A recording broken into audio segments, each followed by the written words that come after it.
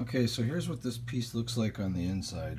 It's got these kind of springy pieces right here, some little cotton material on it, and that's what moves around in a circle, and that's what the deer are stuck to. Those are the magnets, and they also kind of move up and down and a little bit in and out because they have to move on that non-flat surface. It's got a lot of bumps and grooves and stuff in it like that, so that's how they can move around on it without falling off. But right there is the problem.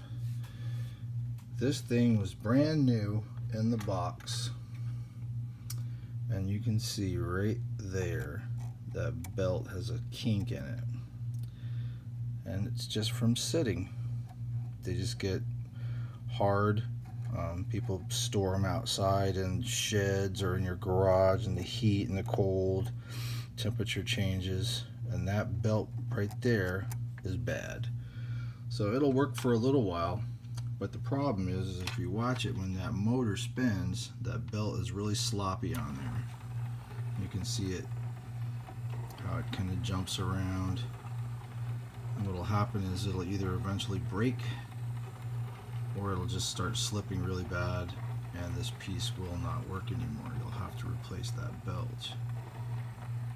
So we're going to go ahead and replace that belt right now.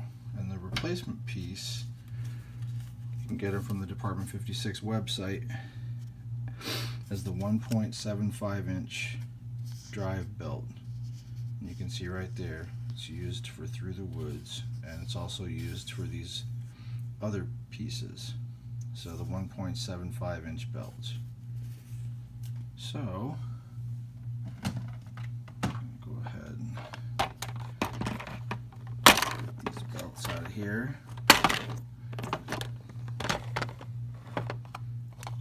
There's a brand new belt right there.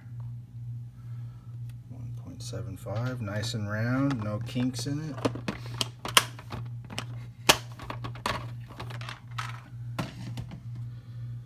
This is relatively easy. You can just grab the old belt and kind of pull it around this little pulley. It comes off, and you can see how distorted it is. You can even feel the difference in its, when you get them off, you can feel how dry and brittle they feel. So that is going in the trash. And this new belt, we will just place right around this wheel, like such. Kind of hard to do one-handed. Start it from that side.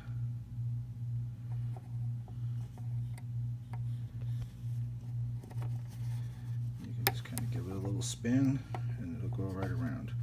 And one of the things you want to be careful is that on these wheels, these plastic gears, and sometimes they'll have some like a lubricant on there to kind of make those spin a little quieter and a little easier.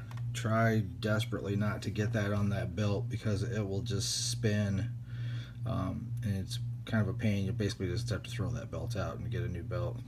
So now when we turn it on, it rolls nice and smooth,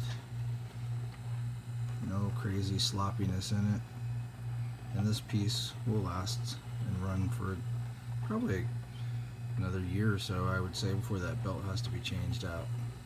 But it's really easy to do. Alright, hope you guys enjoyed it.